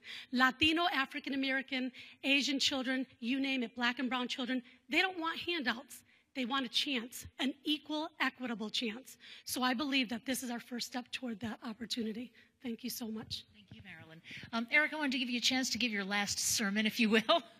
I didn't call it that. You did. Well, I'm actually going to do this one from here because okay. and kind of ditch the comments that Martha had asked me to make here because there's so much here in what you all have been saying that I would like to respond to and kind of weave together if I can. Just on this last note of reentry and second chances, number one, yes, this is a fundamentally important cause for all of us that we all ought to be invested in. But number two, what John had to say a moment ago about it is true in a bigger sense. There is a moral lesson in this effort behind reentry, which is simply this: we're all better off when we're all better off. And right now, we are in a state, in this state and in this country right now, where people feel a little bit more like, I don't know about what I got, so I'm going to hoard and keep. And I'm going to worry about what you got, and I don't, and I'm going to worry in a zero-sum kind of way, right? And that is at the level of the heart as well as of the head. It's at how people respond to each other in passing in the street, and it's how people deal with each other in the legislature, right? And thinking about what it means to say we're all better off when we're all better off means that you're doing things like investing in second chances in reentry, investing in early childhood education, investing in communities and neighborhoods primarily of color where you have disproportionate impacts of this system of mass incarceration. And you're doing it not because you want to be nice, not because it's charitable or kind, though it may be all of those things, but because it is in our mutual interest to do so. That doing this actually makes our neighborhood, our city, our state stronger, more robust. And, to put it in, when a team, let's say the Lady Huskies, can field a maximum number of fit and able competitors on the court, that team beats a team that can't, right? And when a state like Connecticut says, you know what, we're just going to actually lop off tens of thousands of people from consideration from the talent pool. We're just going to not even see them, much less cultivate them, right? Then guess what? Connecticut doesn't compete well against states that say, you know what, we are going to do reentry. We are going to invest in early learning. We are going to invest in economic opportunity. We are going to reckon with the effects of inequality in this state and not rely only on philanthropy, though philanthropy is good, but recognize that public policy has something to do as well with making sure we bust apart monopolies of opportunity, right? We're going to circulate that opportunity in this community because why? We're all better off when we're all better off, right? So that's the number one thing I wanted to respond to. The second thing that Ben had to say, in describing, what's the name of the Civic Life Project? The Civic Life Project, this idea not only of inviting young people to be creative and to make films and tell their stories in this way, but the first example that Ben used about asking a question about why it is that, what was the example that you used?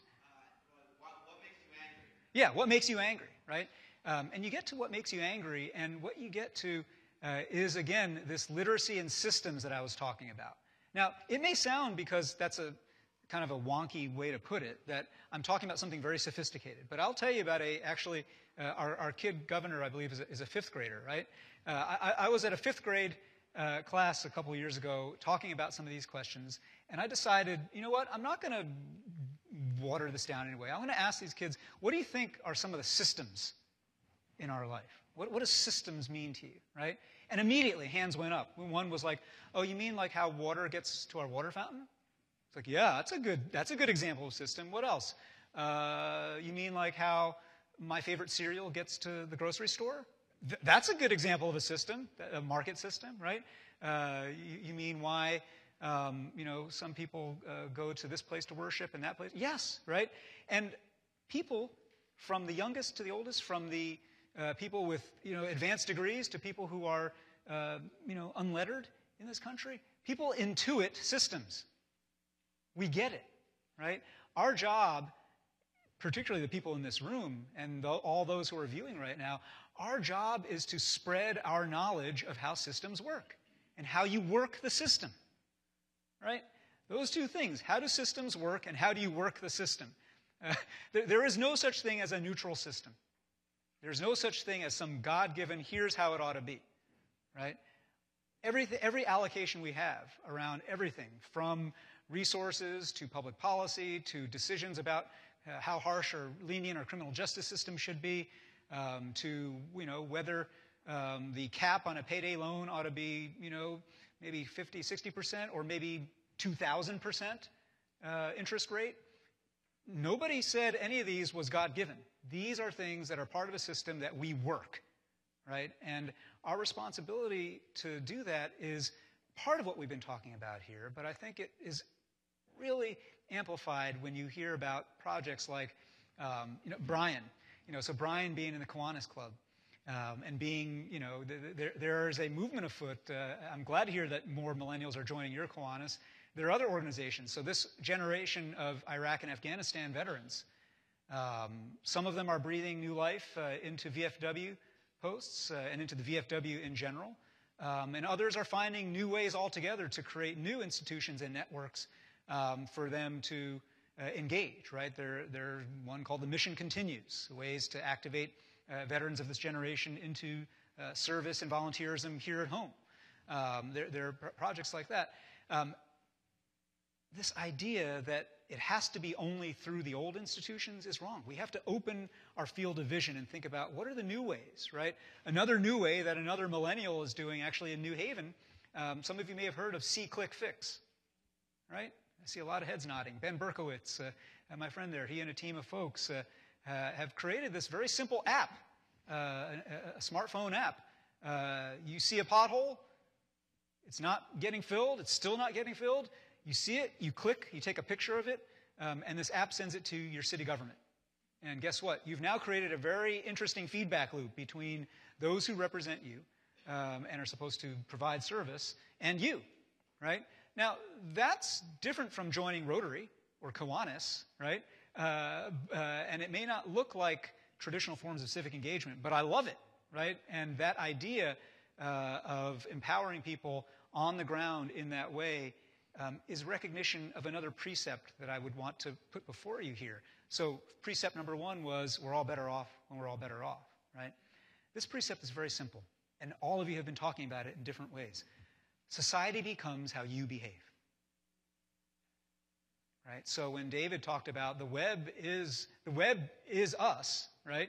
The web is as hostile and full of misogyny and racism and meanness and horribleness as we let it be or want it to be, right? Society becomes how you behave, and this goes back to our contagion notion.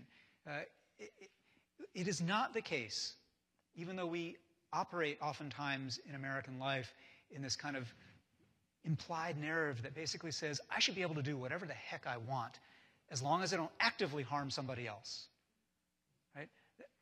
Or a variant of that, I should be as selfish as I possibly can be because a million acts of individual selfishness will somehow add up to a greater good. Actually, a million acts of unchecked selfishness lead to a death spiral of social trust and connectedness. The idea that I should be able to do whatever the heck I want is an idea that's practiced really well in places without rule of law, right?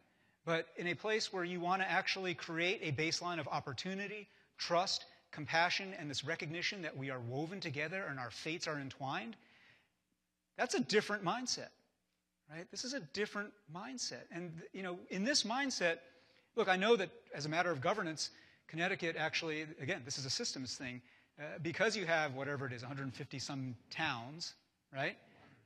169 towns, right? And you can do the statistics in the aggregate and talk about inequality in the aggregate in this state, but a great majority of those 169 towns are thinking, we're kind of doing okay, right? And because as a matter of governance, they are not in fact linked to other towns, you end up having a dissipation of a sense of shared fate, right? Now, I'm not proposing that you actually, well, I actually do suggest that some of you go and think about how you can create new forms of governance that link people up. But even apart from the governance piece, this is, again, a citizen piece. This is a citizen piece of what is your mindset. If I live in Darien, Connecticut, and I think, you know what, what's going on in North Haven or East Haven or, you know, this part of Bridgeport, that's someone else's problem. That's not my problem. You are painfully mistaken. You are in every sense mistaken. You're mistaken materially because the problems of that part of the state are eventually going to be your problems. And you are mistaken morally because that worldview leads to an utter fragmentation of the ideas that the people who established this colony actually believed in when they established this colony, right? I don't think Connecticut is literally a commonwealth the way Massachusetts is, but it certainly has the ethic of commonwealth, right? The ethic of what are we doing here together? And I think that notion of society becomes how you behave puts on each of us this very simple choice. It's a really simple choice. It doesn't have to be about political science or massive structural change. It's, do I choose to see someone else's problem as my problem, right? Or to put it another way, there's no such thing as someone else's problem. And when you get back down to voting, and particularly with young people, or particularly people who feel and indeed are disenfranchised in so many ways, you know, the other way to put that same point when it comes to voting is there's no such thing as not voting. Not voting is voting. Not voting is voting to actively hand power over to people whose interests are often going to be inimical to your own, right? And so if you like to be bullied, if you like to be dominated by somebody else, if you like someone to run over you over and over again, even when you're given an opportunity to change that, then God bless, go ahead and do that, right? And when you frame it that way, human nature is, well, no, I don't like being bullied. I don't like being dominated in this way. I don't like being told that I'm just a useless cog with no voice or agency. And yeah, I'm not going to pretend that voting is going to change the world overnight, but it is, again, a piece of a larger set of habits, right? And these habits ultimately are what we've got to cultivate in one another. And meetings like this, even for the many people who will watch this live and in rebroadcast, you know, let's not kid ourselves. I'm preaching to the converted, right? And you know, on the one hand, you can say, well, what good does that do, right? But the point ultimately here is that everybody in this room is a choir master or a congregation leader in her or his own right? And that every one of us here has a job to preach and to practice a civic religion that says we're woven together. Society becomes how you behave. We're all better off when we're all better off. And this is what it means to show up as a citizen in American life, right? Our job right now is to make sure that when we leave a place like this, we think about how in our neighborhoods, in our communities, with the young people we work with the elders we live with and spend time with, how can we actually not hoard? Everybody in this room has a pile of capital. I don't care how rich or poor you are. I mean, you have a pile of capital. You have social capital, you have relationship capital, you have reputational capital, you have all kinds of capital that you can spend in the world, right? And you have a very simple binary choice. Are you going to hoard it, or are you going to invest it in other people, right? And the thing about hoarding is that hoarding kills. It kills the system, and it eventually kills the hoarder. And so we have a choice here to make ethically about what it means to build not the two Connecticut's that I've been hearing about relentlessly since I've come to town, but one Connecticut, one state, one polity, one body, and that there is no way to sever the hand without harming the foot, and that there is no way to forget that we are woven together. And so I think we're going to close here with some words of counsel from our kid governor, Elena Tipton, who, as I said at the very beginning, is not only an inspirational example of a lot of what I'm talking about because she's decided to show up, because she decided to participate, but also because her whole platform has been about kindness and seeing the ways in which our fates are all connected to one another. So thank you all for having me here today, and thanks to this panel for really just this rich conversation. And let's toss it over to let the kid governor have the last word, because you said society is as you behave, and Elena has been trying to get kids to be more kind to each other. Tell us how that's working out. It's working out good. I gotten a lot of emails and that they're taking my suggestions and they're being kind at their schools. And you have a blog that kids are reading. What are they saying to you? They're emailing me more suggestions to put in it, and they're saying what they've been doing to be kind. Such as? Like they have been helping their friends out with, like, when they're sad, they've been like making them cards, and like some of my friends at my school, like they just like help out, and I know they always like read my blog and use my suggestions. Elena, I know that you're technically the governor of the kids, the fifth graders of Connecticut, but have any adults been any kinder because of your being in office now with your platform? I'm not sure. So I guess that's what we need to find out, huh? Yeah. All right. Thank you to the governor. Thank you to all of you on the panel. Thank you to everyone who was here tonight. And really a wonderful discussion. And even if we are preaching to the converted, we still need to talk about it. So thank you, Eric Liu, and thank you to everyone else tonight.